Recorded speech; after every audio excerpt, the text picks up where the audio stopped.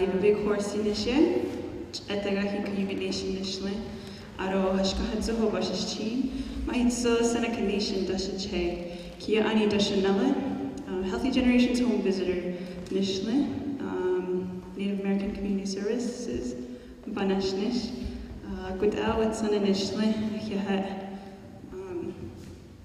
Tonight, Arvel requested that I share a dance along with one of the songs that he has prepared, titled The Bear. The dance tonight that I'm going to share is called the hoop dance. It originated with the Taos Polo out in the southwest area of what is now the United States. My dad is Navajo, and he learned it in the Navajo way.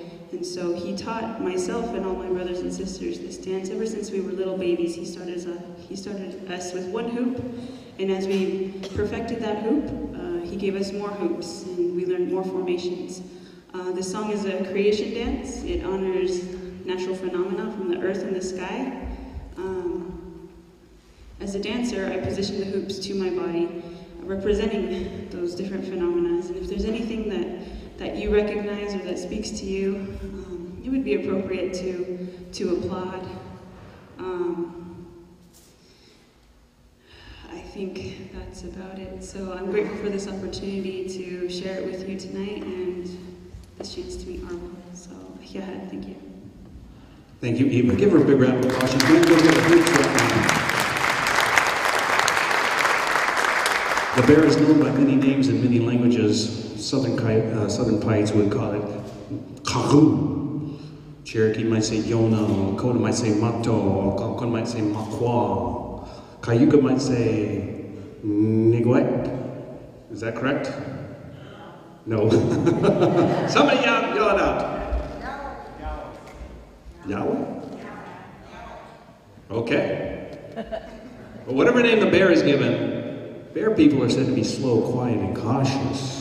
If that describes you, then perhaps the bear is your medicine. And if it is, you can be assured that you are being prepared to assume the role of leadership among your people. The role may include the use of your own healing abilities as well. And Eva's dance is a healing dance with the sacred circle, the hoop. So let's think of the bear, think of the sacredness of this dance. Remember, the bear represents introspection, going within yourself to find your strengths that may lie in hibernation, that you need to bring out into your life today for your survival and the survival of the people.